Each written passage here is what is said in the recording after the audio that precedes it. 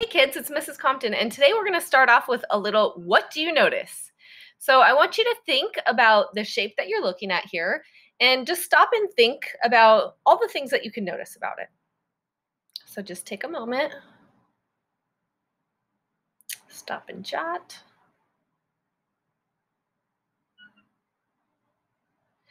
Is anybody noticing that there's a different color underneath those triangles that you can kind of see? There's some triangles there, aren't there?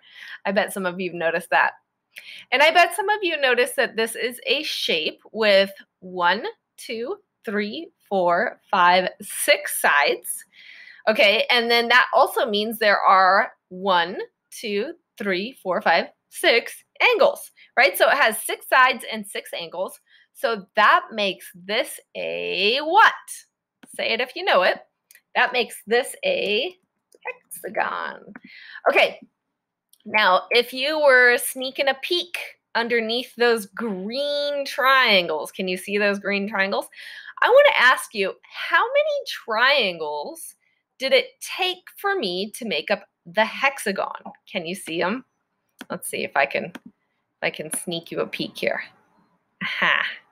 Can you see how many green triangles it took? Check that out. So 1, 2, 3, 4, 5, 6 of those green triangles it took 6 of those green triangles to make one hexagon.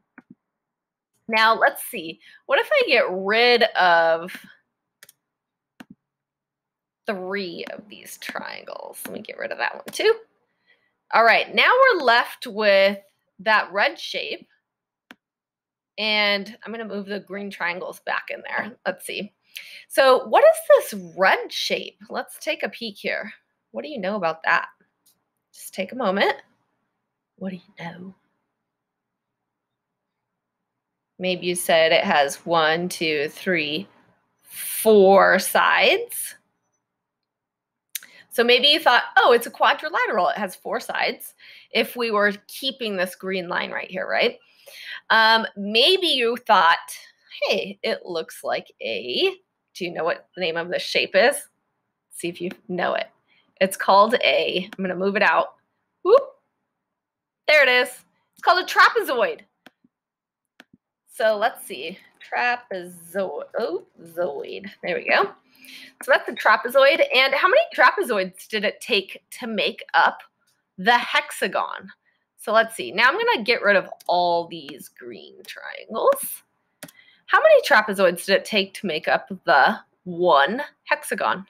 It took 2. So that trapezoid is exactly half of the hexagon, right?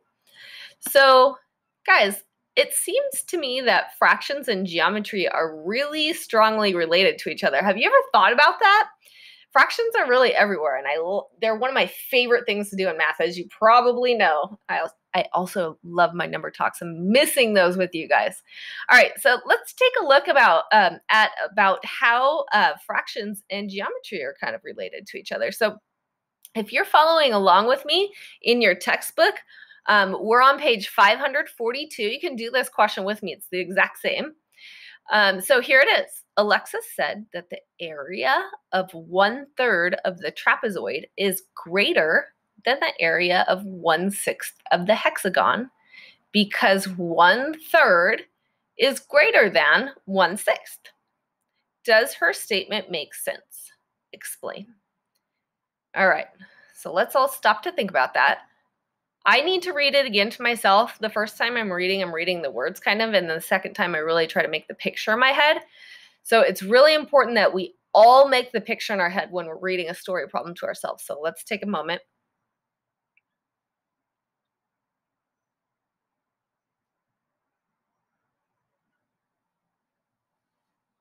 Okay. You feel like you have it down now? All right, so let's take a look. Let's unpack this a little bit more. So I'm going to get my highlighter, because who doesn't love a highlighter? I hope you're not one of those people that highlights the whole page, though, because then there's no reason for the highlighter. Alexis said that the area, I know the area is going to measure the inside, area of 1/3 of the trapezoid. Okay, so the trapezoid was that figure that was red, or we could think about it as 3 of the green triangles, right? Okay. So the area, let me see if I have a trapezoid. Do I have a trapezoid? Do I? Can you see it? I don't see it. How about here? Nope. Still don't see it. Bummer. I thought for sure I'd get a trapezoid. Oh well. So the area of the trapezoid, let's see. I'm just gonna trace it. There, I should have done that in the first place. See, whenever you don't solve the problem the first time, you just try a different way.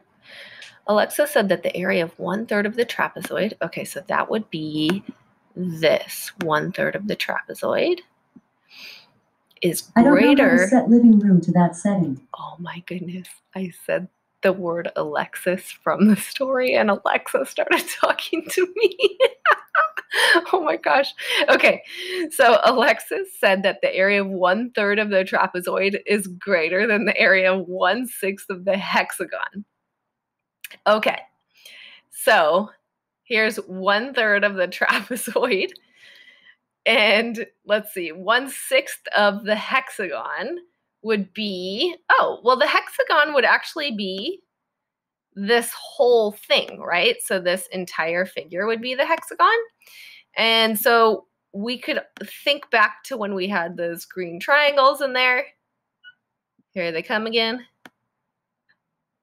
And so the area of 1/6 of the hexagon would be one of the triangles. So, in that case, does her statement make sense? I'm going to leave that for you to figure out. Please make sure you explain why it does or does not make sense, and check in with your teacher and see how you should turn this in. See you next time. Bye.